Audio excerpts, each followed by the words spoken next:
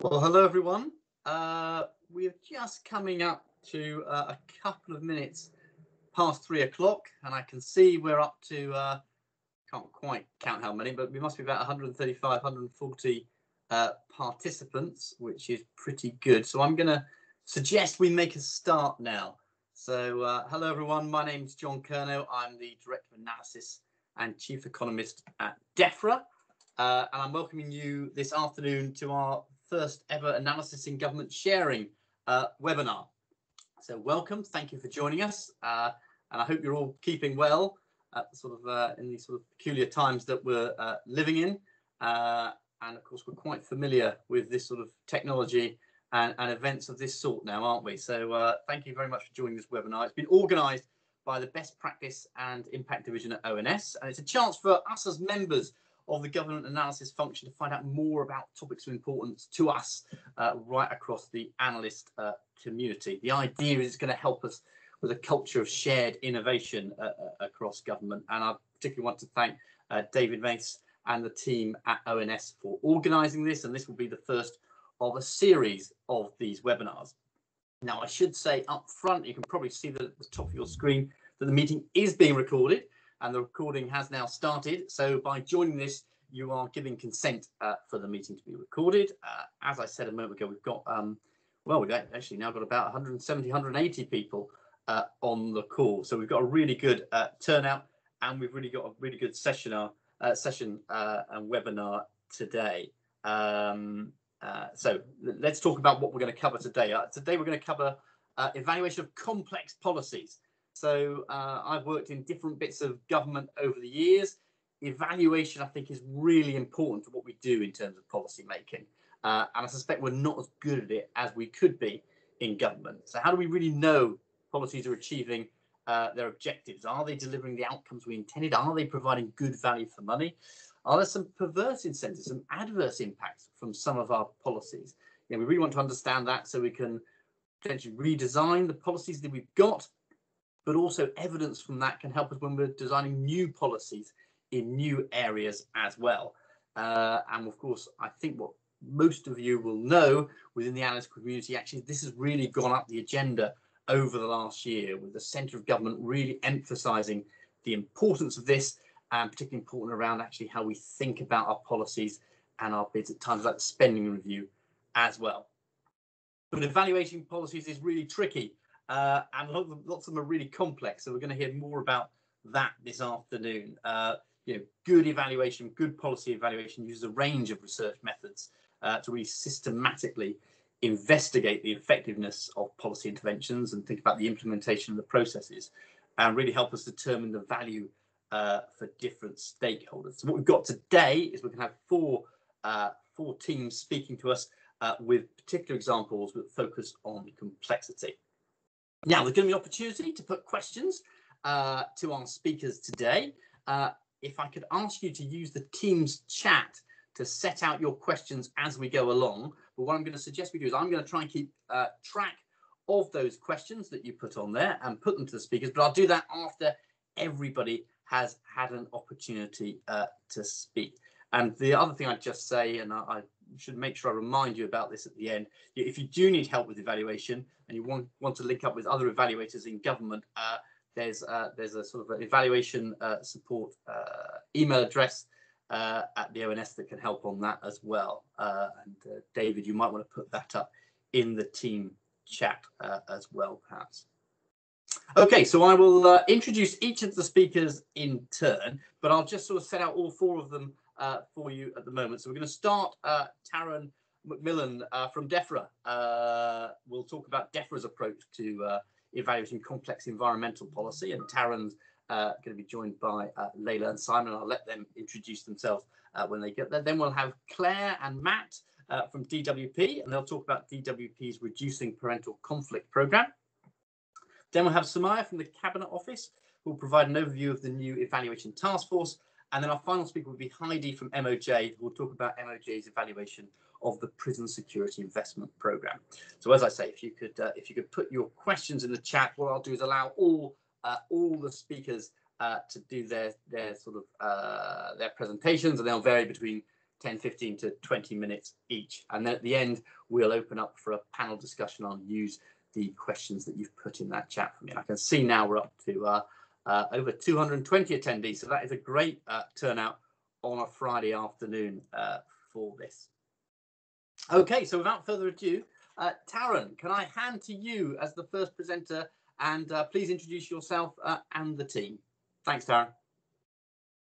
Great, thank you, John. Hello, everyone. I'm Taran McMillan, Head of Evaluation at DEFRA, and I'm joined today with my colleagues Layla Barkley and Simon Shrimpton. And what we wanted to do first off in talking about evaluating complex policies was really share with you our approach, which we've developed over the last 2.5 years or so in addressing evaluating complex policies within DEFRA. So I'll run you through a little bit of the context and a bit of the start of that story, and then I'll hand over to colleagues in my team to talk through some of the detail and some of the products that have come from that. So there we go, perfect. So as a bit of an overview, I'll just set out a little bit more of the context and the kind of policy fields that we deal with in DEFRA, and then a little bit of the products which have come out as a result of it. So the complexity evaluation framework and DEFRA's own approach to theory of change, which we'll get onto. So as context, this is a slide which has previously been shared by our previous Chief Scientific Advisor, Ian Boyd, to really summarise the way the types of outcomes and the types of things which DEFRA really deals with. And it's characterised the spheres, the systems that we deal with 3 different types of challenging aspects of complexity. The first is that the policies that we deal with are often multifaceted. That is that they have multiple moving parts, there's a lot of interconnections, and they can interconnect and intersect in lots of differing ways. And that can be quite challenging for us in being able to map out how a policy is going to work in practice, but also in terms of being able to evaluate and measure and evidence how that policy is working. Equally, there's a classic issue with a number of the policy areas which DEFRA deals with around isolating contribution. So we have quite a lot of what can be called noise, for example, whereby we might be measuring something. It could be an environmental indicator, and there might be a number of different things which are happening in the natural world which are affecting what we're collecting where it comes to that kind of data. We also, being DEFRA and dealing with a lot of environmental outcomes and social and economic, have issues around timescales and unpredictability, particularly where we might be implementing something as simple as tree planting. There can be quite a lot of unpredictability as to how those trees will grow. There's a lot of factors which can get in the way, which can blur that sort of causation story that we might be trying to tell about how our interventions are working. And these sort of 3 issues taken together are quite common across most of the policy areas that we deal with. This poses a huge amount of challenges where it comes to evaluation for us. Traditionally within evaluation, we're trying to have that clear causal pathway, a clear understanding of how our interventions are leading to outcomes. And a lot of that pathway is getting blurred, it's getting moved around, it's harder to see and harder for us to measure. To give you a more detailed example of that, you can see this is a particularly complex policy area within DEFRA. So this map that you see in front of you is from our future farming area of policy, very much engaged with what we're going to replace the Common Agricultural Policy with in coming years following EU exit. And this is a very large systems map where we've got a number of different coloured nodes that sit in and around that, which represent stakeholder interests, policy intervention, departmental interests and other factors. And then we've got a lot of connections between those nodes, both positive and negative. So you can see how interconnected a range of different factors and a range of different things that we're trying to do really can be. And this is just one policy area, which in itself will be interconnected with other areas. So incredibly complex where it comes to being able to measure and attribute any one single intervention that might sit within this complicated nest.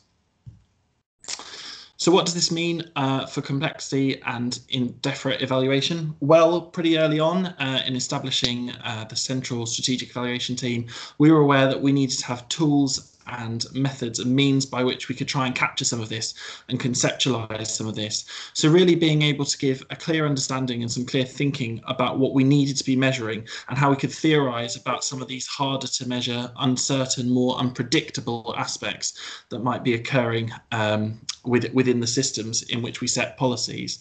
And this is really what we've been doing over the most recent couple of years to really be able to pin that down and get a better understanding on how we can go about evaluating that. And the first part of that is actually around developing what is called the complexity evaluation framework, which I will hand over to my colleague Simon Shrimpton to talk us through now. Brilliant. Thank you, Taryn. Oh, sorry. So the work which arose from that requirement was the Complexity Evaluation Framework, or what we've come to call the CEF. So the development of the CEF was contracted to the Centre for the Evaluation of Complexity across the Nexus, who, as Taryn said earlier, we were working with at the time on a number of different sets of work around complexity. The development of the CEF drew upon evidence from a variety of different sources, both existing and new. So at the time, CCAM were developing a complexity annex for the Magenta book, which has now been published. And knowledge from that was drawn in to ensure that the CEF would align with that annex for the Magenta book. There were a series of literature and resources which CCAM had developed around complexity, which are still accessible. There were, at the time, a number of different CCAN fellowships and learning exercises which were being undertaken in DEFRA. And there was a systems mapping case study that was concurrently undertaken from which we drew learning as well. There was also some new evidence that we gathered just through the development of the CEF. So there was a rapid evidence review that looked at DEFRA-specific policy domains and a series of specific evaluation-focused journals. There were a number of interviews which were undertaken with target users and stakeholders, both within core DEFRA and across a number of our arm's length bodies as well. And there were some workshops with potential users and stakeholders to test an early draft of the complexity evaluation framework. So at the end of all of that, what we had was a A3 visual poster, which we call part 1 of the CEF, and an accompanying evidence report, which we call part 2, which had further details on considerations and the guidance. So the CEF is designed to be used as a flexible, iterative tool when undertaking or managing evaluations throughout the entirety of their life cycle. It aims to provide a shared language that analysts and policymakers can use when reviewing evaluation approaches, facilitating discussion with policy stakeholders and with policy colleagues and stakeholders around complexity. It provides a cross-check to allow us to quality assure evaluation approaches. It provides a prompt for developing all different sorts of ideas and when considering complexity across the policy development cycle. And also it provides sort of a central point for resources for learning around complexity. So what we're going to do now is just give you a quick look at what the CEF actually contains.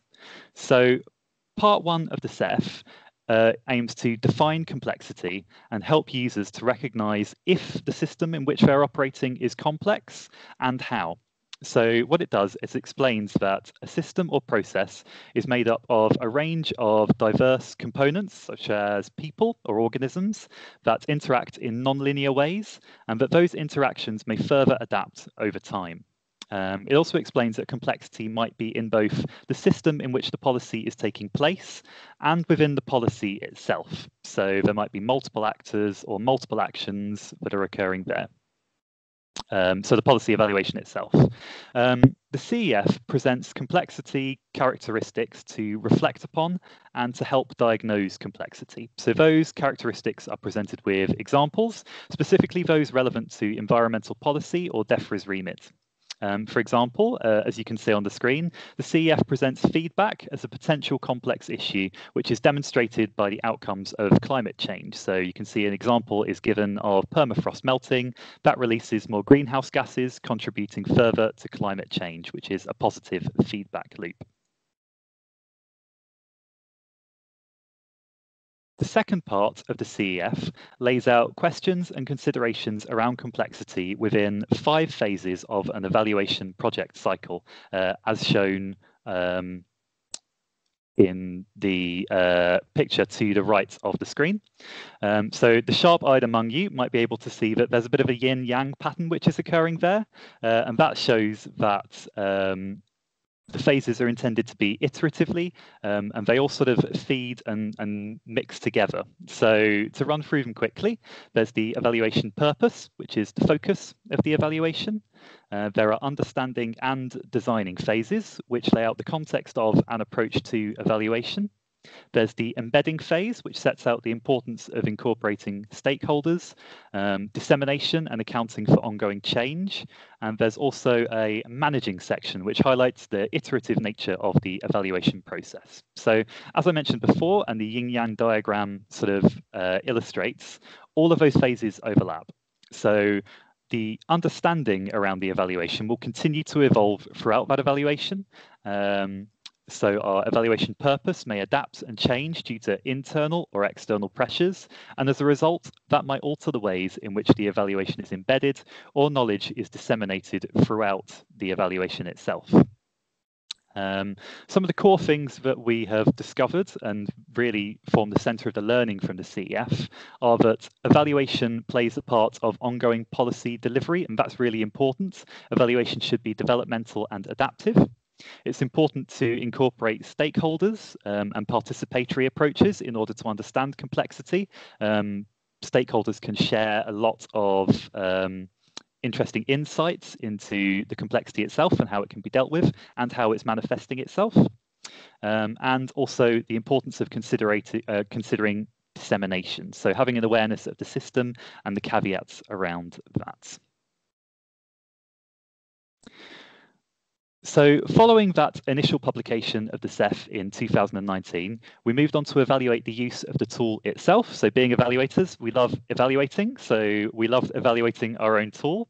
So within the team, what we've been able to use the CEF to do is to have open conversations with teams and to diagnose complexity. We're able to prompt examination or refinement of evaluation methods, and we're able to review considerations and options. So it was really important that we didn't push particular methods. We didn't prescribe the use of all or even parts of the CEF, but we used the tool as a resource to engage and help teams to see if and how complexity is relevant to their area of work. Then we supported teams to work through the issues arising from complexity and build more complexity-aware, robust evaluation approaches. So some of the early impacts of the CEF were that users felt they were able to more clearly articulate complexity. They took a more holistic approach to evaluations. They thought about the bigger picture and sort of independencies. They adopted more flexible stakeholder-led evaluation designs like developmental evaluation, and they better managed expectations around limitations in results. Some of the further outcomes of the CEF and how it's been used are supporting the critical review and development of evaluation plans. So it's been really useful in responding to things like shared outcomes fund bids. It's been used as a basis for handling unanticipated complexity in evaluations. So it formed the basis of our internal COVID-19 evaluation guidance. It's been used to sort of develop our internal evaluation training offer. So thinking about those parts in the cycle where people were really struggling. It's been cited in the Magenta book, so the most recent version, as an example of good practice in the complexity annex. It's been referred to intenders to guide external contractors. It's been used by, and we've engaged with arm's length bodies in their evaluations, and it's informed further practical tools. So what I'll do now is pass across to my colleague Layla, who will give an example of how the CEF was used and some of our next steps.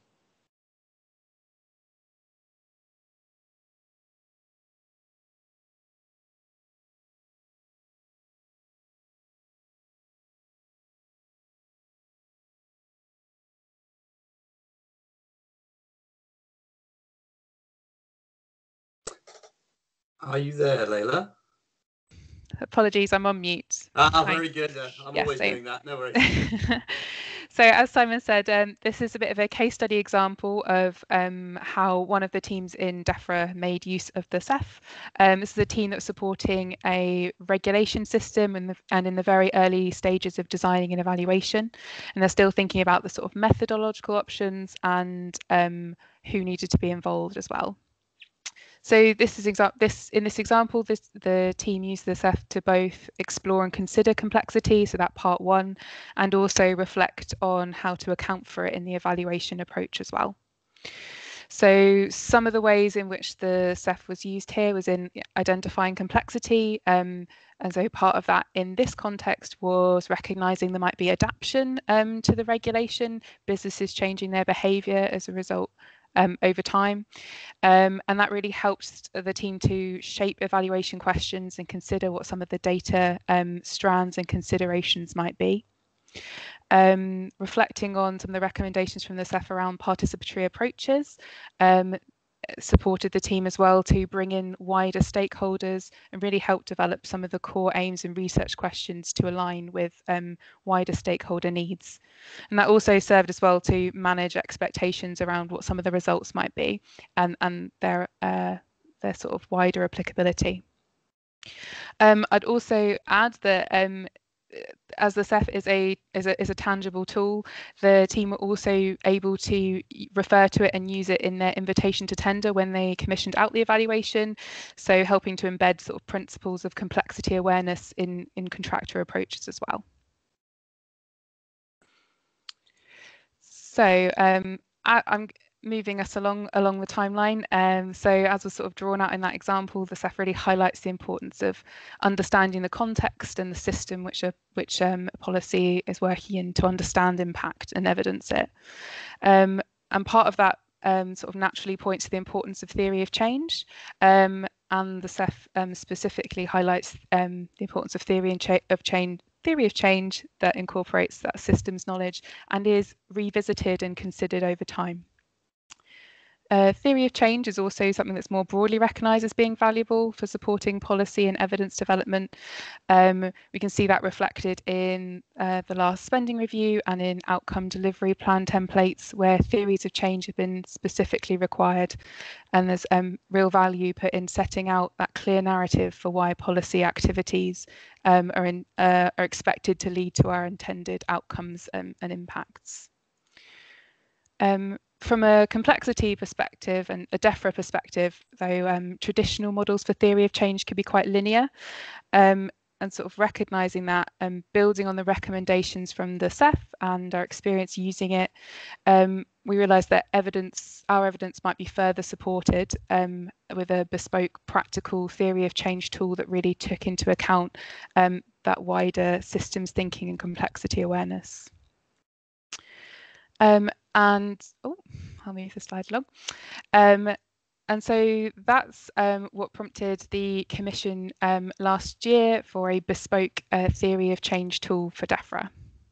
So the core aims of that commission to support both analytical and policy leads in developing complexity-aware theory of change, providing clearer accounts of how environmental policies deliver outcomes, really building in the principles of the public value framework, and further enabling that robust policy evaluation and building in complexity considerations.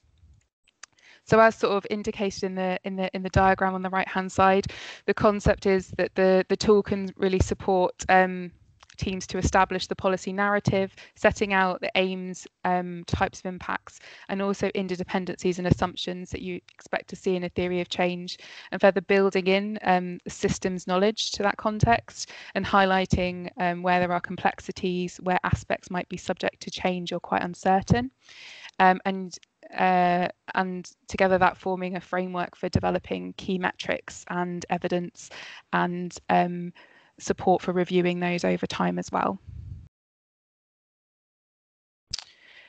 In terms of the approach that we've taken for developing that practical tool, we commissioned Contractors Technopolis, partnered with CCAN, to develop this tool from January this year to be delivered sort of early July. The approach we've taken is quite it takes on some of the principles of the Ceph as well in itself. It takes quite an iterative and participatory approach to really work with teams to inductively develop a tool that's really practical and relevant for DEFRA. So alongside a critical literature review and scoping exercise, sort of core of the research is based on theory of change workshops that are undertaken with DEFRA teams. So these were undertaken with a range of policy areas, policies with various sort of levels of maturity of theory of change, and the approach was adjusted and flexed depending on the context and needs, and to test different ways of communicating complexity issues and sort of forms of theory of change as well. So currently, the tool is still in development, and we're expecting a first draft soon, which we're very excited about. And from there, we'll be testing it again with internal stakeholders and teams to get ourselves to a refined version to further support teams in the run-up to the upcoming spending review. So that was a sort of whistle-stop tour of DEFRA's approach and journey over the last couple of years to handling the challenges and opportunities of implementing complexity-aware evaluation. So yeah, the journey through from developing the complexity evaluation framework, the experience and learning from implementing and evaluating it, to our current commission to developing a DEFRA theory of change tool.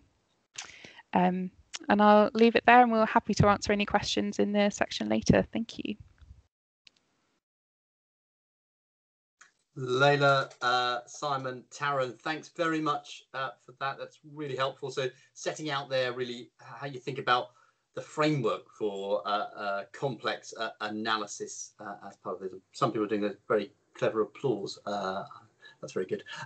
So thank you for that. And as I say, we're going to, as Layla says at the end there, we're going to come back with questions at the end once we've heard all 4 presentations. I'm conscious we've probably got about 50 or 60 people who've joined since we started. So can I remind people to, if you've got questions or thoughts you want to share, please put them into the chat, and feel free to start doing that now, and then we'll pick them up and put them to the panel once we've had all 4 presentations.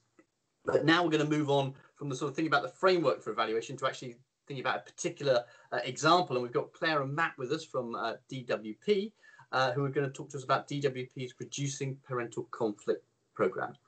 Claire, can I hand to you? Sure, thank you very much. Hopefully you can see my screen. If someone could just confirm you can see my screen, that would be great. Yes. Fabulous.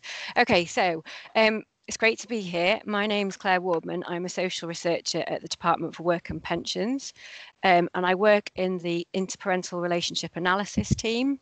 And what Matt and I, my colleague Matt and I, are going to talk to you about is both an evaluation that could be considered complex and a policy that could be considered complex.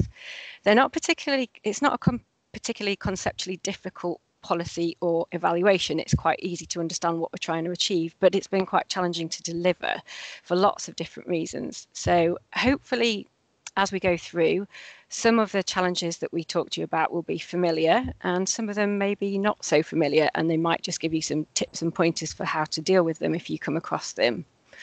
So today what I'm going to do is talk about the Reducing Parental Conflict policy context, and then the programme, and then some of the challenges that we've encountered dealing with each of the different strands of the evaluation.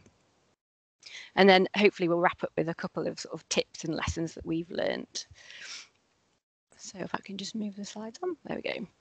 So in terms of the policy context, as I said, it's not particularly difficult to get your head around what the policy is trying to do. So there's a sort of growing and mature body of evidence that parental conflict that is sustained and poorly resolved impacts detrimentally on children's outcomes. So it impacts on all of a huge range of their outcomes, so psychological, social, and then going through into adulthood, it impacts on their kind of financial outcomes as well. So here we're talking about parental conflict that's at a level that's below domestic abuse. So although there's a growing body of evidence and mature evidence about the impact of parental conflict, it's quite a new policy area. So domestic abuse has kind of got an established policy. It's got a long tradition, whereas parental conflict is a new policy area. So we're talking about parental conflict where people are struggling to communicate, but there isn't any fear between the partners. So it's an early intervention sort of approach. It's an invest to save policy because the poor outcomes lead to costs to individuals and society. So what we want to do is intervene earlier to prevent poor outcomes. So the programme itself has got 3 different strands, and the evaluation has 3 strands to sort of marry up to those to the programme strands as well. So we're testing out the delivery of 8 different interventions, which are basically relationship support interventions that we offer to parents. And it's a great example of evidence-informed policy, because what we're doing is we're testing 8 different interventions that have got promising evidence bases that they do work, but not necessarily in the UK context or for the cohorts of parents that we're interested in. So what we're doing is we're trialling them in a UK context, and that's the kind of evidence that we're seeking to gather, is how they work for a UK cohort of parents. So the other sort of interesting thing about the intervention delivery is that the rigorous collection and transfer of evidence and data has been built into the process. So analysts were involved at the time at which the programme was being designed. And what they've come up with is something that Matt might talk a little bit about, as a referral stage questionnaire, which is a kind of patchwork of various different assessment tools which have been academically assessed and approved. So it identifies the level of conflict that parents are experiencing, but it also means that data capture is part of the backbone of our evaluation, actually. So the data is fed back into the department on a regular basis. So we get baseline data, and then we collect the same data at different points in the parents' journeys. So the second strand of work that the programme entails is training for practitioners. So there's 2 different types of training, really.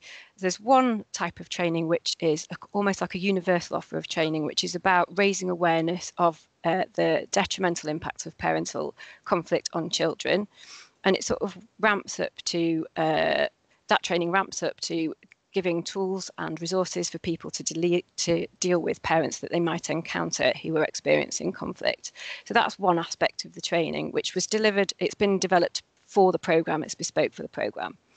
The other aspect of training that we're hoping to launch soon is about upskilling practitioners to actually deliver the interventions themselves to parents. The final strand of the evaluation, the third strand of the evaluation, is about local integration. So I mentioned that it's an early intervention, invest to save type policy, and we really feel that it sits best with local authorities. So what we're trying to do as a Department of Work and Pensions is try and get local authorities that build their capacity and their knowledge so that they can take on the sort of mantle of addressing parental conflict. So how we've done that is we've got some regional sort of champions in place called the regional integration leads, and they sort of share evidence and knowledge and galvanise activity around parental conflict. And we've also given grant money out to local authorities so that they can use it to address parental conflict however they think is best in their local area, recognising that different areas are at different parts of their journey, different levels of journey. So this slide is really just to show that it's a really complicated evaluation and programme for lots of different reasons. So we've got an impact and process evaluation, we've got an internal and external evaluation. So I just manage the external evaluation, but the external evaluation is gathering data for the internal impact evaluation. There's multiple stakeholders, so local authorities, commissioners, academics, policymakers across Whitehall, so Ministry of Justice, Department for Education, Public Health England. There's lots of different interest in the evaluation and the policy.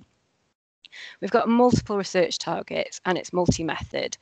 So although you probably can't read that thumbnail sort of table that's in the corner of the slides, that's just to show you the kind of, they're all different data collections that are going on as part of the evaluation. So each line in there is a different data collection exercise that's part of just the external evaluation. And then there's the internal evaluation as well. And it's going on for multiple years. So it was commissioned in 2018 and we've had a successful spending review bid. So we are now extending the programme till 2023. And there's multidisciplinary interest in this. So there's interest in this across not just multidisciplinary, but also across in the US. They're kind of interested in what we're doing as well, just as we were interested in what they were doing in the US. So when I say it's multidisciplinary interest, obviously Matt and myself are social researchers, but the impact assessment is being delivered by economists working closely with statisticians.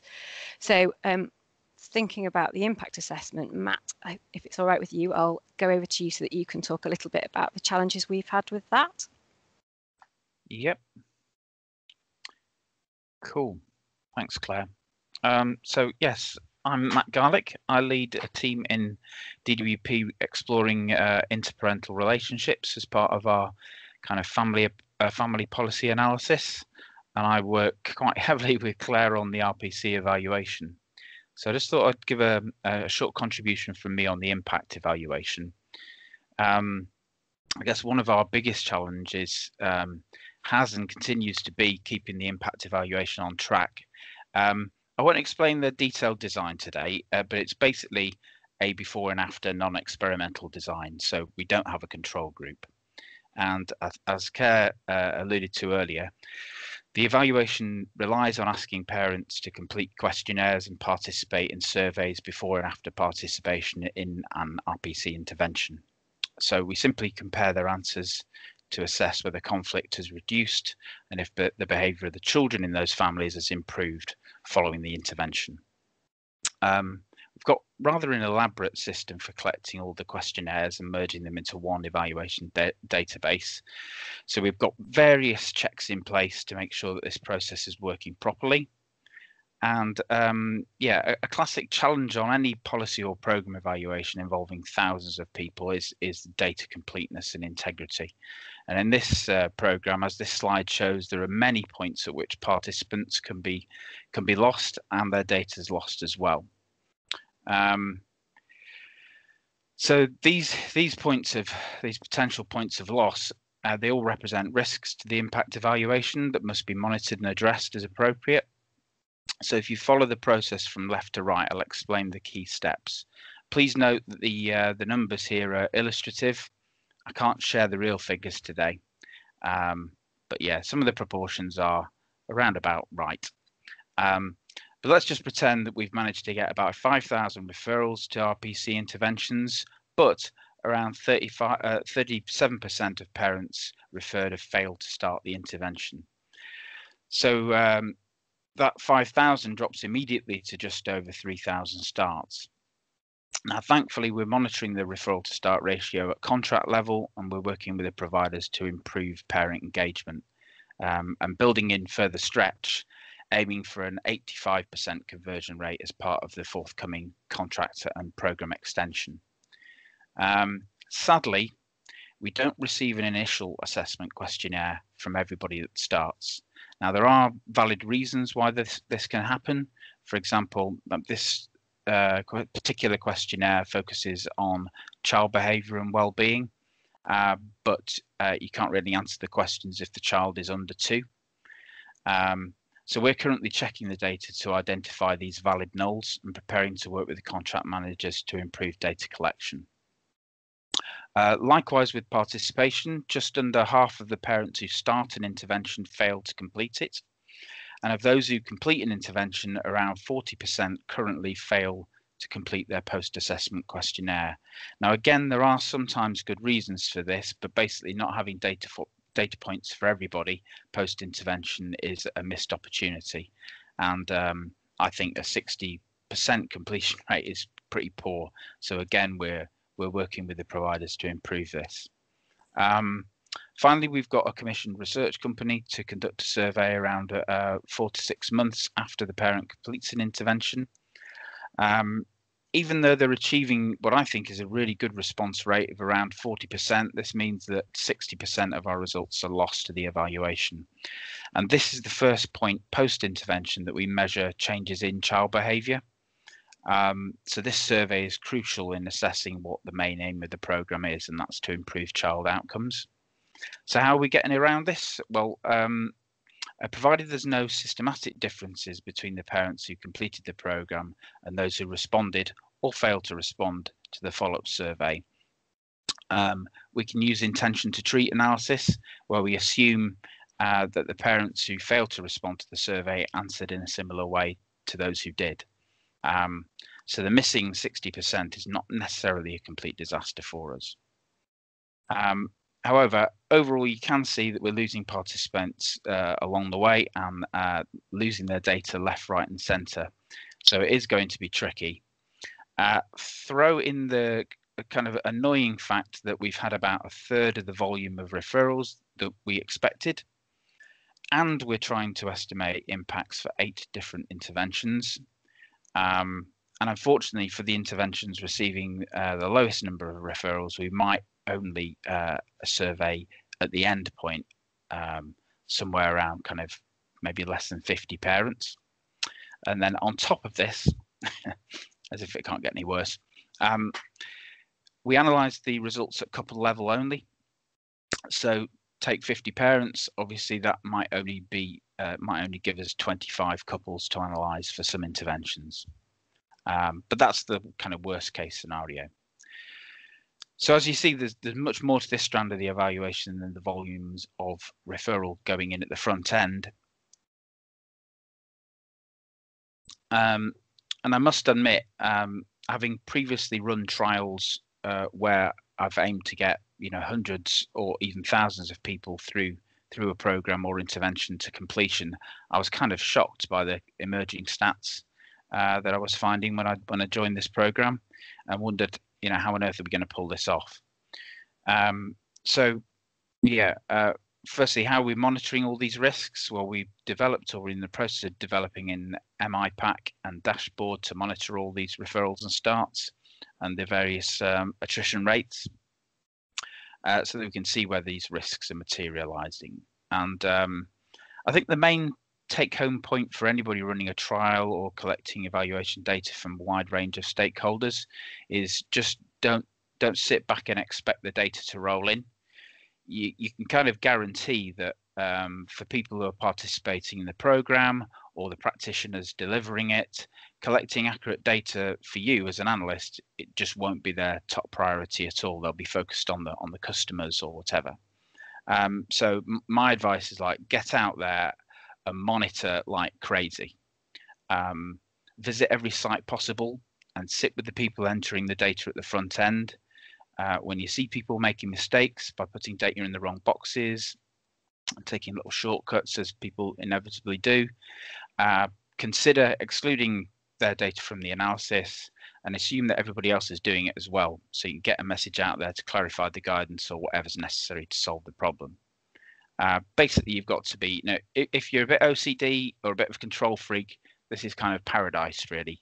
Get all over the data and in the nicest way possible, kind of pester people to death. So I've previously, not on this project, but I found myself out in job centres, sniffing out job centres in the roughest parts of Manchester, and rummaging through paperwork in call centres on a foggy day in Stranraer and stuff like that. So monitoring compliance is as important as doing the analysis itself. And I think this program, this evaluation, is no different to that. So back to Claire.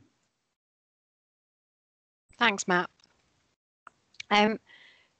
So in the interest of time, I'm not going to labour the point on this one too much, but basically what I wanted to say about the training strand of research and the policy is that the training research went really well in terms of the delegate experience. So we had a pre-survey and a post-survey, not a pre-survey and a post-survey, sorry, a survey immediately after training had been undertaken and a survey 6 months later to pick up whether delegates on the training had been able to apply their training. We also had some qualitative work with those, and that worked really well and went really smoothly. When coronavirus came along and switched and forced us to switch all of the delivery to remote delivery rather than being classroom based, we reran the survey with delegates. We reignited the survey so that we could check that the switch to remote delivery hadn't impacted detrimentally on the delegate experience, and that went perfectly well. However, you'll recall I mentioned there was another type of training that we're also offering through the programme, which is to upskill relationship support professionals themselves to deliver interventions.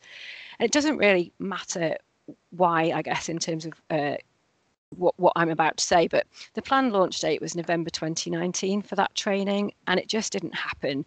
Essentially, it didn't happen because we hadn't thought of a way of getting the grant money out to local authorities.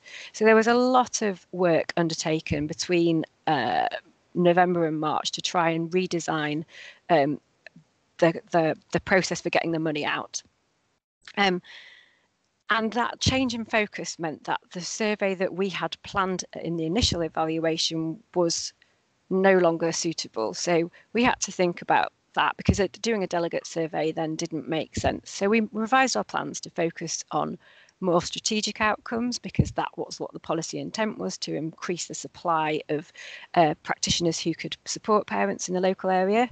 But then what they wanted to measure was a wholesale change in the supply and delivery and the market 6 months after a policy was rolled out, which again was pretty challenging.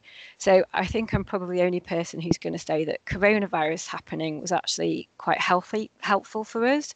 Not exactly coronavirus, but the pause in the project that it gave us, and it meant that the policy never actually started in March 2020 as it was supposed to.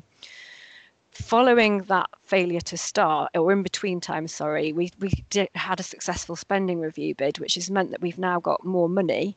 And so we've got more money in that grant, which means we can do more things with it, and we don't have to do a competitive tender process, which is what we were going to have to do before. So actually, that paused rollout has meant that we have time to think and consider what's the best way of getting the data and evidence we need. Right now, it's not been launched, but we're optimistic it should be launched sometime soon, probably next week. So I guess the learning point for us was that we had to live with sort of 9 months of uncertainty and not knowing what was going to happen. And so it was quite challenging to live with that kind of ambiguity, both for us and for our colleagues who knew that we had this money to do some evaluative work, but we weren't actually doing anything. What we've been able to do now is make sure that there's some MI requirements built into the sort of bidding process and the application process, so that we'll get a certain standard of data which will fill an evidence need, and we're free to do something more strategic with the evaluation money. And I won't go into all the contractual issues it left for me as project manager managing the external contractor, but needless to say, it was a bit of a nightmare, has been a bit of a nightmare. Final thing from us then, on the final strand, our final strand is on local integration. So this was intended to be a test and learn programme with lots of sharing of what works with local areas to facilitate their sustained integration into local services. But what we came up against and continue to come up against is a misunderstanding that the evaluation would be delivering that kind of action research that's needed for live running of a programme. So the requests for us to share evidence keep on coming, and it's not that we're being mean and sitting on evidence, it's that our evidence is partial at the moment. Evaluation takes time. We want to deliver a robust assessment of the merit of a policy and be really clear about that. And we've had numerous challenges in that regard. We don't have the luxury of being able to share interim or incomplete findings because they may be misleading or plain wrong. So we've come up against a bit of a challenge and an issue here, in that we've had a marked drop in response rates from our local authorities this year.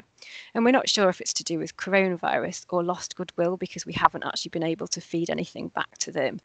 But either way, the main quantitative measure of our local integration progress has been challenged or compromised. So we switched to an online survey to telephone completion, but that only led to an additional 20 or so surveys coming in. So we consulted with stakeholders about what was going on. And it's become apparent that the main reason why we weren't getting the surveys in is not to do with coronavirus or even a lack of will because of lack of feedback. It's more to do with the fact that the people that we're surveying don't have a corporate memory and don't have the responsibility or the knowledge to answer the questions that we've been asking about what's changed over the past year. And I guess that's the finding for us. So the messages from us, or the lessons that we've learned, is about being clear about what will be available when, and not to waver, but also to work with customers and stakeholders on what they do need. And it's okay to work with them on what they need for live running, and also to manage their expectations that the evaluation isn't going to deliver that. And also just to be mindful that you can try different approaches. Not everything will work, and if it doesn't work, it's fine. Just document that as a finding for others to learn from. So, last one. I'm sort of finishing where I started. So just from our experience, I think we've certainly learned to plan that plans won't always go to plan. The best laid plans don't always come to fruition. So we've learned to be flexible and not doggedly pursue stuff just for the sake of it. I think we've learned to switch things up a bit. So when volumes are lower than anticipated, it's tempting just to go, oh, we'll switch to quali. But we've been looking at what different weighting can be done, what different canny statistical techniques we can use, and I guess we've learned to be solution focused. We're now on contract variation 3 because we identified some gaps in the original evaluation plan. So, and that's fine. We're responding to what's needed. I guess involving your stakeholders is another critical thing. So if we hadn't have involved the stakeholders in understanding why our local authority survey response rate was so low, we still wouldn't know. We might think it's an issue with the survey or coronavirus or something different. Be honest about what you can and can't deliver. It doesn't serve you any good or anyone else any good if you don't be honest about that. I've certainly learned to be the defender of the evaluation. So there's been numerous times when people have wanted to tweak things in tracking surveys, etc., which would just compromise the validity. So it's just really important to make sure that you maintain the integrity of the evaluation. And the final and most important thing is just to keep perspective that things don't always go to plan, but it's not your fault as the project manager.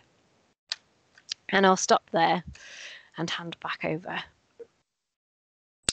Thank you, Claire. Thank you, Matt, for that presentation. And I see some people mentioned in the chat sort of comforting to sort of think that on these complex evaluations, things don't always go to plan, but you can actually manage it and get some useful insights. Now, there are a number of very specific questions about your work, Claire and Matt. And so you might want to have a quick look at those in the chat. And thanks to everyone for putting questions into the chat. So questions around sort of how do you work without comparison groups? How do you work out what factors drove some of these changes? And then maybe when we come to the discussion, I might just come to you first on some of those. So you might want to just have a quick look at those to think about how you might answer them when we get there. But for now, I'll go to the next two presentations that we've got before we come to that panel discussion. So we've had a sort of approach to complex evaluation more generally, then a very specific example on reducing parental conflict.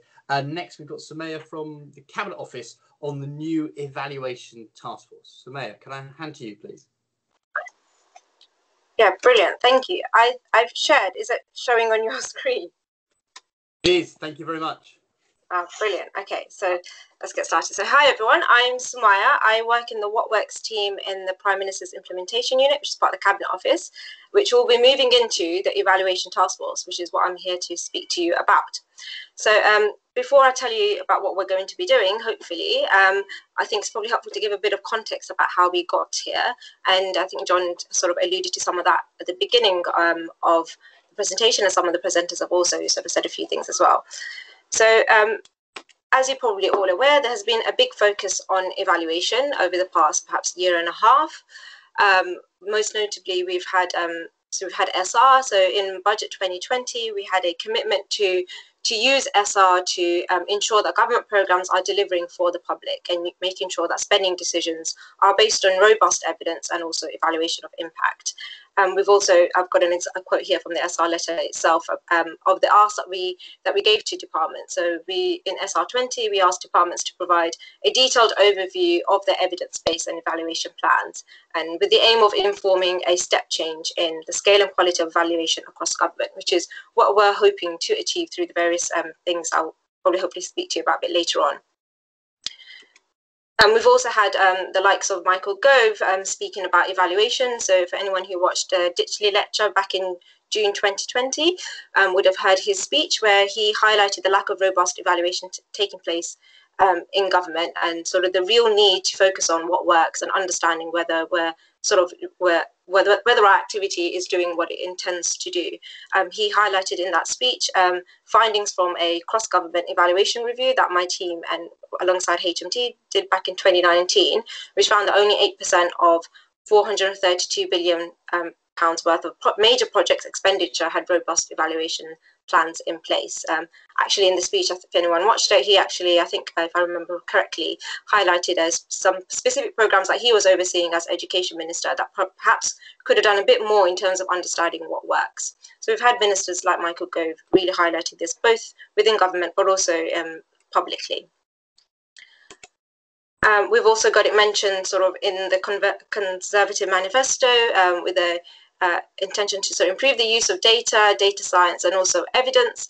The PM has also written to Secretary of State asking them to thoroughly evaluate the impact of all policies and programs, and a similar sort of letter, a joint Prime Minister and Chancellor letter on project delivery, asking departments to ensure that findings from evaluation is informing decisions on whether projects should be sort of modified, scaled up, continued, or actually ending, because they're not producing the findings that we're looking for.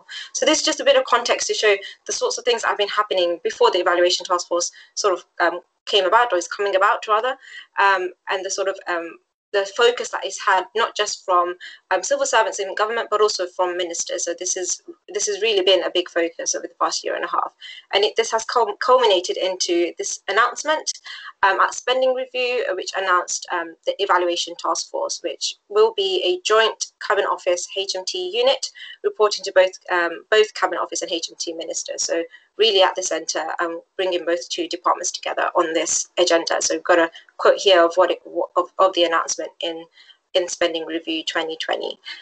So the aim here is to ensure that we're really delivering for citizens, and we're really incorporating it into spending decisions. So perhaps I should tell you a bit more about what the aims and objectives of the Evaluation Task Force are and what we're hoping to achieve. It's probably worth sort of caveating some of that just to say we are in the process of setting up the team. So a lot of this is our sort of intention, and we'll be working through that and prioritizing. But I wanted to give you a bit of a flavour of what we're looking to do and sort of how you can engage with us in the coming months, and hopefully in the lead up to SR. So the ETF intends, as everything that we do in government, to improve people's lives by ensuring robust evidence on the effectiveness of policies and programs sits at the heart of spending decisions, but also operational decisions. And its purpose is sort of three-pronged, and the first being around just sort of what I said in terms of informing decisions on whether programs should be stopped, continued, whether we should be scaling these up, or whether we should be modifying these, and to ensure that all government programs are being evaluated in a way to help us make those decisions. Secondly, we're really keen to ensure that we're supporting departments and supporting them to conduct program evaluations that are not just robust, but also proportionate. So we're fully aware that not every program can do a randomized controlled trial, for instance, and may need to do something slightly different. So we want to be supporting departments to identify what's the best method that they can be using for that program in question to understand its effectiveness. And we've been doing some of that work already, so we'll be continuing that, and I can talk a little bit about that today. And then finally, I think, and perhaps most importantly, is really empower analysts like yourselves who are in departments who are already pushing this agenda. We know we're not the first. We know you've all sort of been doing that for however long you've been here, and really pushing the agenda for evaluation. So we're here to empower you as much as we can to play a central role in the design of programs, but also in the decisions surrounding it around spending and operation. And it's probably worth mentioning that in the lead up to all of this, in terms of both the work that we've done at SR, but also in terms of setting up this team, the task force, and designing its program of work and its blueprint, we've been working quite closely with analysts, for instance, directors of analysis, and also the evaluation community, to ensure that we're doing the best that we can to help you continue doing what you're doing, essentially, and really strengthen that as much as possible. So that's sort of our intention and our purpose. In terms of our activities, I've got 6 boxes here, but it actually fits broadly more into 3. So firstly, it's a sort of activity we'll be engaging in is around scrutiny. So more of a continuation of what we did at SR. So at SR, we asked departments to provide us with information on the evidence and evaluation plans for each sort of line of spend, and we had a look at that, and we provided sort of recommendations to spending teams and advice to departments on how they can improve that. So we're hoping to continue that work. So we'll be doing sort of rapid scrutiny of evaluation plans that are submitted to HMT via business cases, or if they've received business cases with no evaluation plans, we're looking to support spending teams, advise them on what evaluation that departments perhaps could be doing, and that would be feasible and proportionate, and providing spending teams with that knowledge and that expertise. We're also quite conscious that previously in the past, HMT might not have been able to follow up on specific spending conditions, for instance, in relation to evidence or evaluation. So we're hoping to fill that gap and invest and help with the sort of tracking and delivery of evaluations. So working with departments to see how evaluations are progressing, whether there's anything we can be doing to sort of unblock, or if there's certain things that need to be sort of dealt with. And looking at any of the emerging results that are coming out of these evaluations and ensuring they're being fed back into decisions that are made both by departments but also by Treasury spending teams as well. So that's sort of the scrutiny area. The second bucket is around supporting departments. So some of you might be aware that at the moment we currently do provide, the WhatWorks team in particular currently do provide support to departments via our WhatWorks Trial Advice Panel, and I'll leave sort of details of that a bit later on, which is a sort of panel of experts that provides advice to government teams.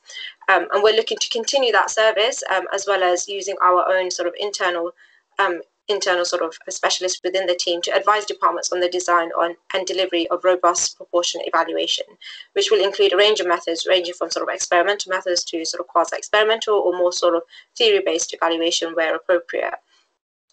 So we'll be continuing that support and working closely with departments on that and where needed. And finally, sort of, I guess it's the last three boxes here at the bottom, but the last three boxes around transparency. So this has been something that a lot of people have been raising, both within departments, but also sort of in the centre, the issue around transparency when it comes to sort of research and evaluation.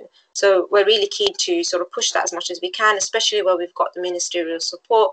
We're really motivated to try and go as far as we can on this. So some of the things that we'll be doing is encouraging departments to have a quote-unquote open by default approach to the publication of programme data with the necessary safeguards, as of course that might not be possible for all programmes, but the idea here is to enable the rapid evaluation of government programmes by sort of external parties at little or no cost to government. So there's been examples of this actually quite recently, not something our team has specifically done, but I think HMT, for instance, has recently published data on ESAT to help out, which sort of people sort of outside of government use that data to do rapid evaluation at a time when the department perhaps wasn't able to do that due to obviously the current situation.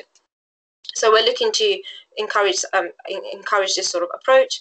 We'll also be looking to maintain a register of evaluation plans and summaries and trial protocols in order to reduce publication bias. And some of that is currently hoping will be done via the new sort of ODP process, so the outcome delivery plans. I think we've already been alluded to, but there's been requests in there to include information on evaluation plans for each priority outcome, which some of which may be public. So we're looking to sort of support that, but also develop a public register in due course. And finally, working with sort of GDS and gov.uk to make evaluation results more sort of searchable and more accessible online to increase the pressure to act on results that are being produced by evaluations. So that's sort of the transparency sort of area of work that we're looking to sort of get involved in and to push. Probably worth, again, I think I mentioned this earlier, we are still in the setup stage. So all of this activity, unfortunately, we won't be able to do all of this straight away, but there are some things that we will be focusing on. So in the next sort of 6 months, I thought it might be helpful to highlight the specific areas that we'll be prioritising and working on. So the first is around embedding the use of evaluation findings in spending decisions. So we will we've just had SR20, so we will be doing our sort of tracking work and following up on some of the programs that we looked at SR20 to ensure sort of they're going okay, and if there's any sort of results, making sure we're feeding that back to spending teams and intervening if where we can to address any issues. We'll also be tracking sort of a specific priority areas, so areas that HMT spending teams or ministers have identified as the areas where they consider perhaps the evidence is weak or something that they particularly think is important or priority for government. We'll also be following up on programs that are identified in the outcome delivery plans associated to their priority outcomes. And also, as you may be aware, departments have been asked to provide sort of 5 priority evidence gaps that they will address through evaluation. as part of their SR20 sort of settlement. So we'll be working with departments on these evidence gaps and try if and where, of course, we don't expect all of them to have evaluation results, but where there are findings, we'll be looking at these and sharing them with spending teams or work with spending teams to ensure it's informing decisions. The other big chunk of work is around SR21. So we have another one coming up soon. So we'll be very much involved in designing and delivering SR21, and we're looking at the best way we can incorporate evaluation and evidence asks in that, and whether we need to sort of change our approach from last time. And we'll be reviewing some of the things that we've put into SR20. So some departments, for instance, received central ring-fence evaluation funding, and we'll be working with departments to understand whether this was an effective mechanism, whether this is something we should continue doing, whether it actually has unintended consequences. And so we'll be reviewing some of the things we did at SR20. Also, directors of analysis were at SR given authority over evaluation spending. So we'll also be reviewing that to see if that's an effective mechanism and something we should be continuing. And then finally, another area of work that we're particularly interested in is around innovation funds. So these funds are usually set up to understand what works, but of all public spending, they should, we'd expect them to perhaps have the most robust evaluation. However, a review that my team, alongside again HMT, did back in 2019, found that only a third were being robustly evaluated, sort of accounting for around 3.6 billion of spend. And a further 1/3 had no impact evaluation. So we're really keen to make sure that these funds are being set up in a way that they can enable robust evaluation, and we'll be advising departments, advising teams on the design of these funds. The review we did back in 2019 was really helpful in helping us understand what sort of features enable robust evaluation. So we'll be using that sort of intelligence that we've gathered to advise departments where we can, and we'll be working towards establishing sign-off authority on these to ensure that evaluation is embedded in early on to the design of these funds. So that's sort of program of work that we'll be looking to engage in, and obviously happy to take questions on this later. I guess I was trying to think of why is this important to all of you in the audience, and I've been told majority of the people here are all analysts, which is great. So none of this is new to you in terms of understanding the importance of evaluation. I'm not going to beat that drum, but I guess what you can do is continue doing that, continue pushing for the robust proportionate evaluation in your departments. Speaking to your policy program colleagues and really hammer that home. But also, if you need support making that case, point to us, point to the ministerial interest, point to the upcoming SR and the importance of evaluation in the upcoming SR to help make your case. Again, we're here to support you. We're here to empower you as much as you can. So do engage with us. Again, worth mentioning, again, that we are in the setup phase, so we are looking to, I'm looking for more people. At the moment, it's just myself and the head of the team who will be starting very soon. But we will have more people there to support you all. One thing I will flag, though, is that we do have, and I mentioned this briefly, is we do have a panel of experts who provide expert advice on evaluation. I think some of them are actually here today. And so we have a mixture of internal government experts, but also external experts who provide free advice to government teams who are looking to conduct an impact evaluation. So if you're currently at that stage and you need some expert advice, it can be a one-off, or we can have a long-term engagement. Get in touch either with me directly, or you can use our trial advice panel email and get in touch, and we'll be more than happy to support you. And the final thing, which is very timely that it happened today. So today we've actually just had sort of vacancies gone live for the evaluation task force. So we're recruiting for 2 evaluation leads, grade 6, and 2 senior evaluation advisors, grade 7. Deadline for application 6 April. I can post a link in the chat. But if you are interested, please do apply. Please do share, and feel free to get in touch with me if you have any questions. So that was sort of a quick overview. Again, happy to take questions afterwards on this or anything related to it. Sumaya, thank you very much. That's a really great overview, and you've managed to advertise to a couple of hundred people there, so that's really good as well. There are a couple of questions for you that I'll come back to at the end of the presentations, but I'm conscious we've got 20 minutes, so let's go straight into the next presentation. if that's okay, which is Heidi from MOJ on the Prison Security Investment Programme. Heidi, can I hand to you, please?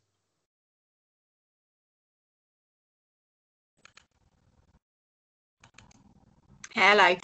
Yes, absolutely. Can you see my screen? Yes, Heidi. Brilliant, thank you.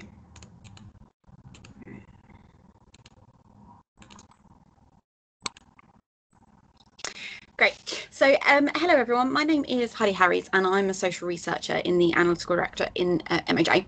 So today I am going to be talking about the evaluation of the Security Investment Programme, which my team are conducting. So I want to highlight that we're quite early on in the evaluation, and therefore today I'm going to be focusing on where we are so far and some of the key challenges that we're already starting to face, trying to evaluate such a large programme of work in quite a complex environment.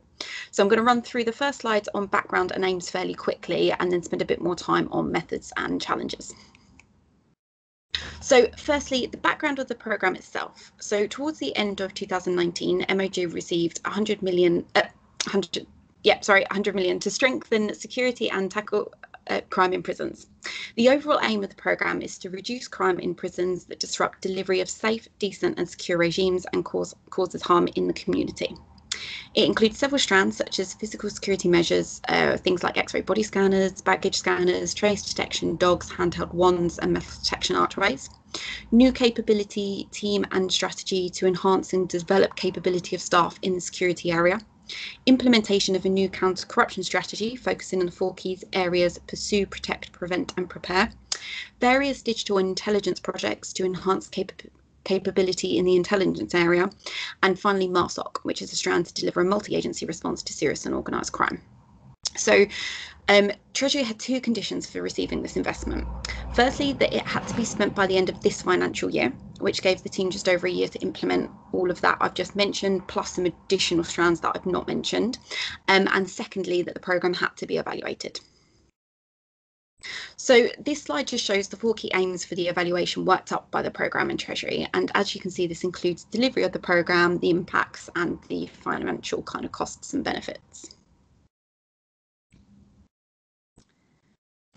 So using that information, we developed a theory of change and decided on impact evaluation, process evaluation, economic evaluation in order to answer their questions and meet the Treasury condition. I've included some of the key questions that we'll be looking to answer in this evaluation. So in order to develop a methodology, we're having regular meetings with all the different strand leads, and at this point we realised that even though it's one programme, the strands within were being implemented individually, and by that I mean they had different teams working on each strand and working to their own timetables throughout the year. There was a central point, or is a central point even though it's all coming together, but in general the implementation of one strand doesn't necessarily rely on another. So therefore we kind of realised that we needed to treat the evaluation in the same way. So producing a methodology for each of the strands, but just being so detailed methodology for each of the strands, but also just being very conscious of the overlap and what this might mean for the bigger picture. But also just utilising various data collection for multiple strands where possible, just making sure that we're reducing things like staff burden. So, for example, a lot of the same people that will be using for the participants in the physical security measure strands will be the same people in the staff capability strand as well. So we have developed detailed evaluation plans for each of the strands, but because of that, I don't really have the time to give you a clear picture of what we're looking to implement under each strand exactly. But hopefully this table on slide 5 illustrates some of what we are thinking. So one of the things that we are keen to do in this evaluation is to use as many data avenues as possible to pull together a really strong narrative about the impacts it's having, but also to learn from the delivery of this programme. So we'll be triangulating data wherever possible so that each avenue supports, compares and contextualises with each other.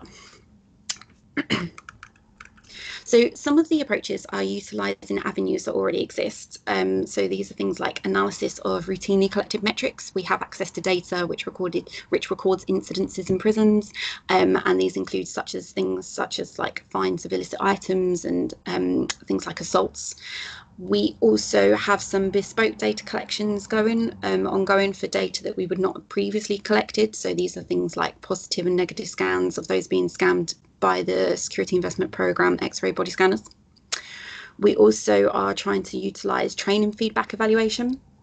So this programme has required a lot of upskilling due to the additional staff being recruited and the new processes and equipment that's been put in place under this programme. So we're trying to use these forms to capture things like confidence and knowledge from staff carrying out these processes. The other one is analysis of intelligence data. So we collect intelligence data that gives us a really rich and detailed account of what's happening within the prison security space that we're hoping to utilise. And finally, also just monitoring existing HMPPS surveys, which have elements of staff and offenders' perception of security, and see if there's anything that can help there. In addition to looking at the existing avenues, we're also looking to conduct some more primary research when we're allowed to go back and do that in prisons again. So this will be with frontline staff and offenders to further evidence the impact and delivery, and this will hopefully be using methods such as depth interviews and various observation techniques. I should also mention that because of the size of the programme and that things do keep changing, we're also ensuring that we do continue to review the theory of change. We're also just finishing up a literature review on causes of violence and what works to reduce violence and contraband in prisons, just to help inform our theory of change and contextualise our findings. We're hoping to report on interim findings next spring 22, and with a full report due spring 2023. So this is my final slide, but definitely the longest, and this is about some of the key challenges that we're facing. So we're still very much in the middle of all of this, and I'm going to talk through how we're working through some of these issues and what we've done so far. But if anyone does have any advice or have experience working on a programme similar, I've already picked up on some stuff from the other presentations that have happened, then just very grateful to hear it. So the first challenge is about rollout. So the evaluation was always due to follow the rollout of the programme, not the other way around. So as I mentioned at the beginning, there was a rather tight turnaround on the spending. This was a lot of money to spend in a really short time frame, which essentially means that there was no room for piloting or having much of an input on the rollout of the programme. It was a case that the programme leads just needed to get things implemented as soon as possible. So the decisions for rollout were more for efficiency purposes rather than what would work for a robust evaluation methodology. In terms of the evaluation and what we could do there was quite little that we could do, but we asked to be kept in the loop and be given the opportunity wherever possible to come in on the rollout and see if there was something we could do for the evaluation. But mostly it was just staying up to date, so we could generally utilise whatever spontaneously occurred in their rollout. This did work in our favour a little bit, as we figured out quite early on that they would be using a staggered approach to implementation, which could potentially work with more of a stepped wedge evaluation design.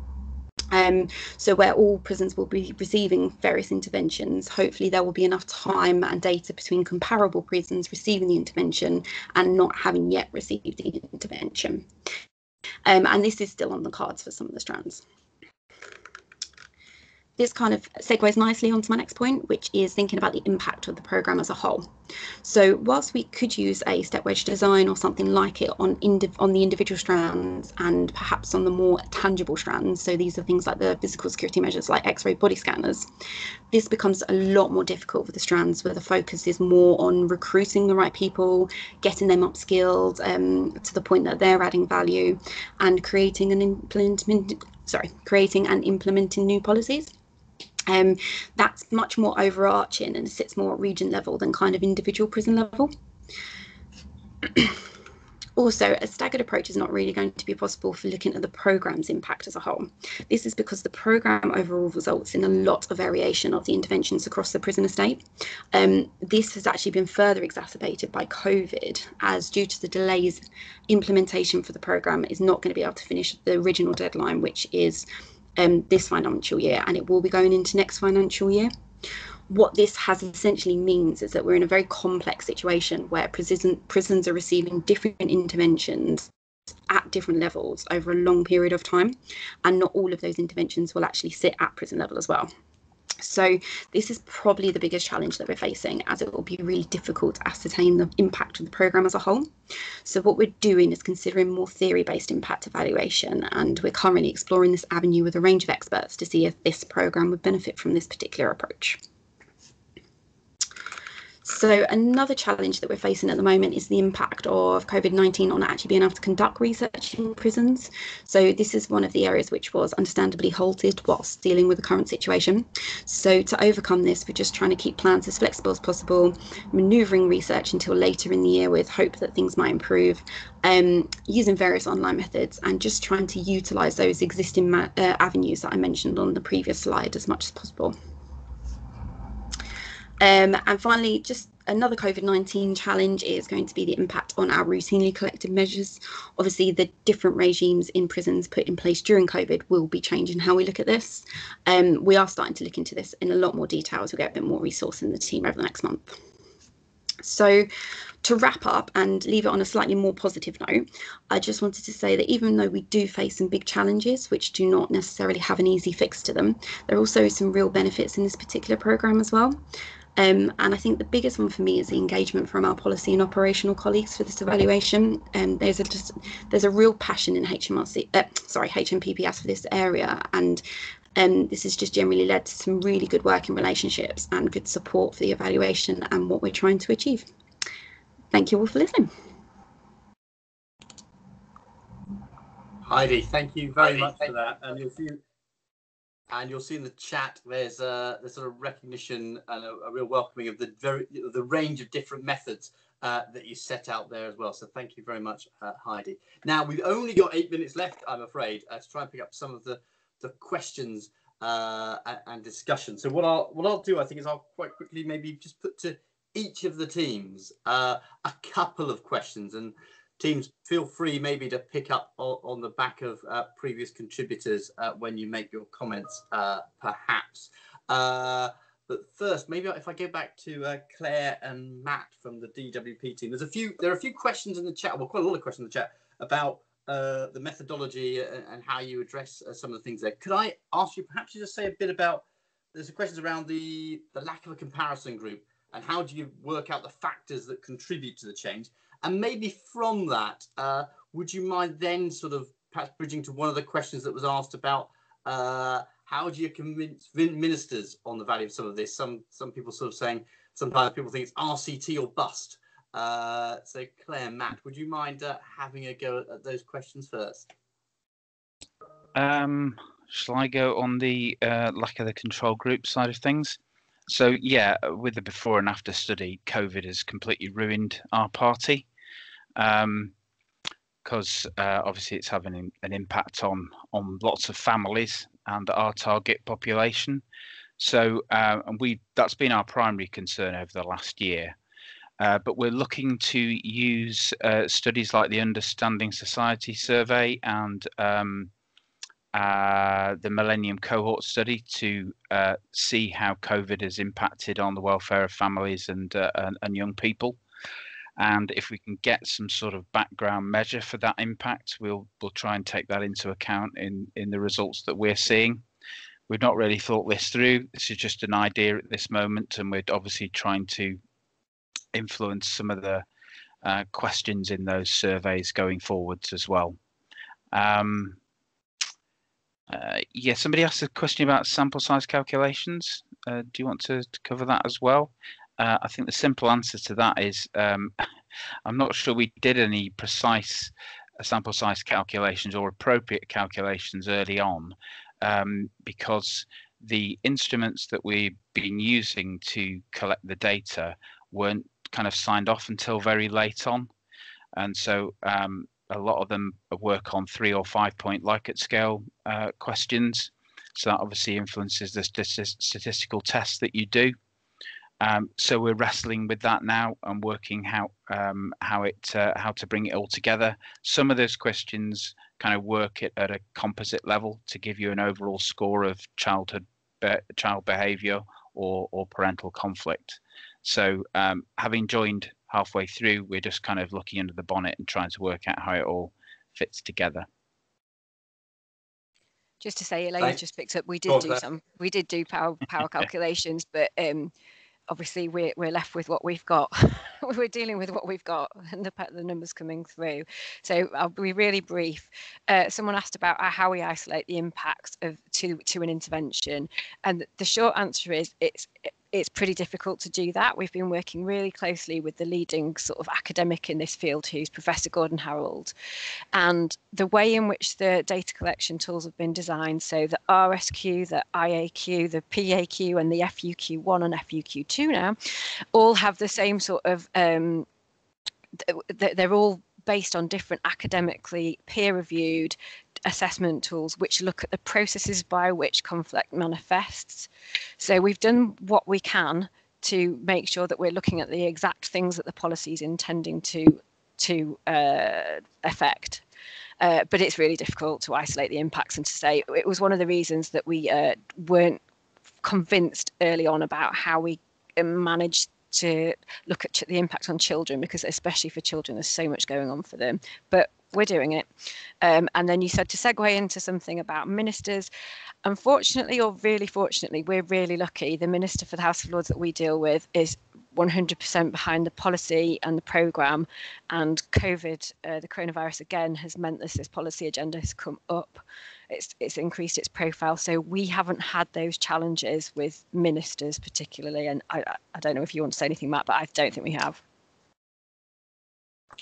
No, it's fair to say, certainly with regards to our immediate minister, it's Baroness Steadman Scott, it's pushing an open door really with her. Great. Matt, Claire, that's really helpful. Thank you. And maybe Sumaya, I'll flag to you. I might come to you at the very end on some of this. You might also want to have some reflections on ministers and sort of prioritisation, that's the thing, because I saw how well you talked about the Ditchley lecture, for example, and the prominence of evaluation. But I might just turn to Taryn, Layla and Simon and team next. So just a couple of things I think came up on your side. One, I think somebody asked a very specific question around systems mapping and how do you actually make that useful? And I was also sort of struck, people saying, but then how do you make reports on some of this stuff accessible? I thought that might be quite interesting to get your perspective, given you were talking about complex evaluations here. Taryn, would you mind sharing some thoughts on those couple of things? Yep, happy to, and others from the team do chip in. So first of all, on the systems mapping, future farming, that policy area that I mentioned is highly complex, and there's an awful lot of uncertainty just in terms of a number of new interrelated policies being launched. So really being able to have a thorough understanding of any kind of policy levers or any kind of interventions that we're imposing and how they might relatedly impact on other things is really the key driver that sits behind that. I know that the policy area now works quite iteratively and in quite an agile way around policy development. So that's the sort of core by which they're enabled to do that. So there's something on that really. It's led by colleagues, which I can sort of share in the chat if you'd like sort of further information, the specifics about developing that systems map. On the communicating to policy colleagues and sort of these complexity concepts and actually having that common language, that's essentially what we're trying to do with the complexity evaluation framework. So essentially developing a Rosetta Stone, a common means to be able to communicate between policy and analysts to talk about some of the issues that were being faced in implementing these policies, and actually being able to recommend and sort of direct people towards methods which might be able to handle those in a robust way. So that's really that point on that. Does that cover that? It does. Thanks very much, Taryn. I'll just pause just in case Simon or Layla want to add anything on that. Yeah, just to jump in on the systems map, one of the really interesting ways that it has been used in a complexity appropriate way is it's been used to map out specifically sort of links that might contribute to unexpected consequences or adverse consequences. So it's contributed to sort of some really complex and really interesting theories of change as well. So that's sort of a practical way in which it's been pulled into the evaluation. Great, thanks, Simon. Layla, feel free to come in if there's anything. Go on, Layla. Yeah, I was just going to add a bit about the sort of the working with policy colleagues. I think there was a specific question in there about actually, you know, sort of developing the DEFRA theory of change tool required sort of investment from policy colleagues and how we got that engagement. I guess the sort of approach that we took on our side was working with colleagues where we knew there was a practical need. So really aligning sort of thinking about evaluation in terms of what could best support policy teams. And actually those workshops were very much geared towards delivering progress on theories of change for for policy teams, and that our learning was more inductive to sort of try and make most effective use of time there. So yeah, thanks. Thanks, Lola. And actually, theories of change, we're so keen on them in my team. We actually think about how we do our whole business, our objectives, how we work with the rest of the department as well. Thanks to the team on that. So I'm going to come to Heidi next, and then Sumayya. I'm going to let you have the final word on some of this stuff, given the importance of your team in driving evaluation forward. But Heidi, I'm sort of conscious you're at the early stages of the work as you set out, and I didn't know whether you might have a couple of thoughts. Just there was questions earlier on about the timescales on some of this and how you sell that to policy colleagues, that you might have to wait a while before you understand some of this stuff. And there's also a little question in there about proportionality. How do you think about proportionality when you're setting off on evaluation? Heidi, would you mind sharing some thoughts on those couple of questions? Yeah, definitely. And I think the timing one absolutely was always a really challenging one, particularly in this programme, because even before they got to implementing some of the measures they were around X-ray body scanners, it was receiving a lot of attention, and straight away the question was, okay, so how are we going to measure how it's working, and when are we going to find this information out? So it was quite a tough sell when I'm saying, hang on a minute, let's get them in, let's give them a chance to bed in and then come back. So what I've kind of done is gone two ways, which is the formal evaluation reporting of this is what you're going to be receiving and when in a formal way, and this is when we'll be publishing, but then also put a lot of promises out around delivering finding as soon as possible in a more informal setting. So one of the things we're working on at the moment is trying to get the right working groups / boards in place so that as soon as we have got findings we're happy with, we can disseminate them and ensure they're just really timely. And then, yeah, proportionality as well, I think, is a really interesting one, because we've got quite a small evaluation team and we have to be really careful about the time that we're spending on each of the different strands, because some of them are huge, some are small, they're all very important. And I wouldn't say that we've got a complete clear plan on this yet, because things are still fluctuating and still changing. But at the moment, we're just trying to stay really on top of what's happening, what all the different changes are, and having really good conversations with the policy leads, the operational leads, as to where the priorities are, where the money's being spent, and what they need to know. I hope that helps. That's really helpful. Thanks, Heidi. Really useful thoughts on that. Sumayya, I'm going to come to you last on this, and just a couple of those sort of themes that have come up. I'd be really interested in your perspective on this. One of the quite specific questions was, how do you work with policy teams right at the early stages of policy design so that they think about evaluation? So really interesting thoughts on that. And then just on that, picking up on the complexity and timescales, I think it was a question somewhere around how do you convince ministers about the resourcing and the prioritisation of this? And I thought, given your presentation, you might want to share a few thoughts on that as well. You have to comment on those, Sumayya? Yeah, definitely. Really good questions.